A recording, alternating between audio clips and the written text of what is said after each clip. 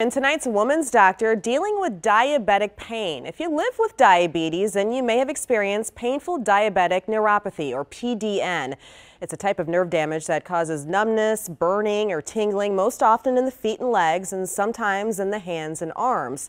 Mercy Medical Center Dr. William Raoofi says there is a new treatment now that can help: spinal cord stimulation. The FDA has approved this device, which is implanted into the spinal cord. I describe it as kind of like a pacemaker that people have for the heart, but for the spinal cord. Instead of modulating electrical activity of the heart, it's modulating the electrical signals that are sent in the spinal cord. So we can essentially kind of scramble or kind of turn down certain nerve fibers that are carrying pain signals. He says it's an outpatient procedure that reduces and may even eliminate the need for oral pain medications. Patients can adjust its intensity based on their pain level. They can also recharge it wirelessly.